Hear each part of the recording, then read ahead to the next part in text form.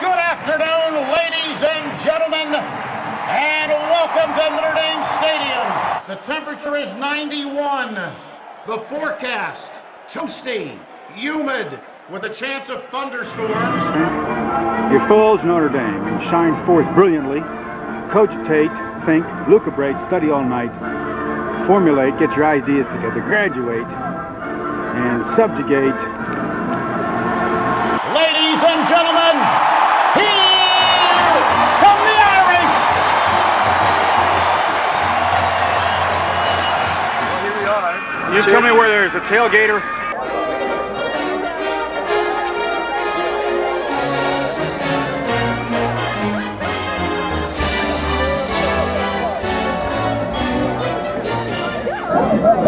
Who's going to win the game? Notre Dame. Score is going to be 28 to 24. What's up, Dad? Hi, Sam.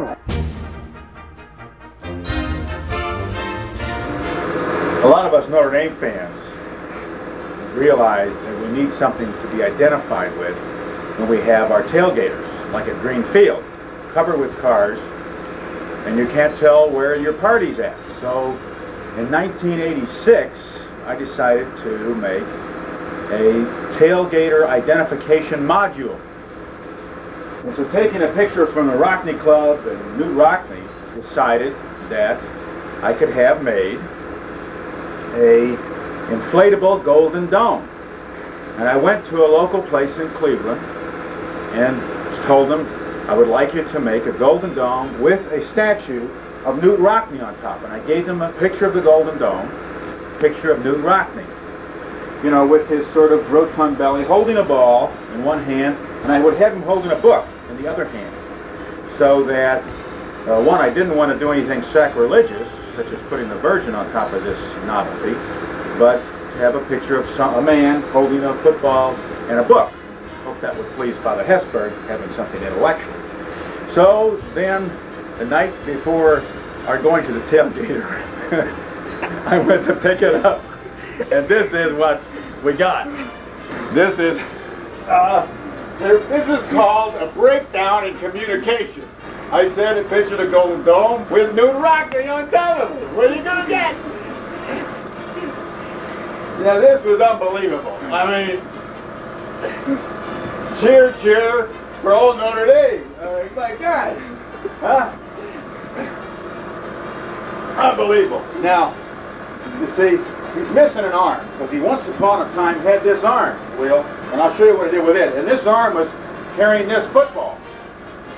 This was all inflated. And of course we had here, you could put a Velcro paste on it, something. This was the book.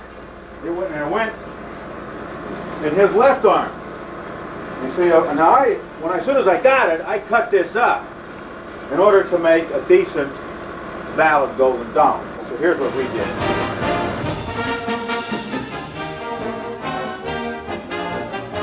I kind of cut it apart, and we ended up with this golden dome here, which I made out of the right forearm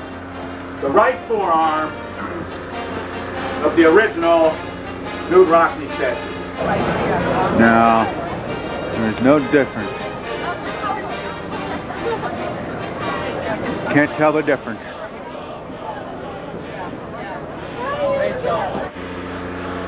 That is the story of the first college inflatable tailgater module. And here's a little book which says Summa from Aquinas and God, Country, and Notre Dame on that book here. This is something for world history.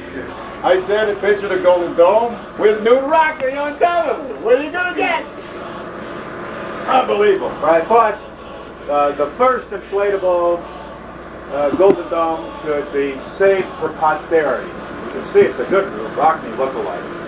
But it was obviously impossible.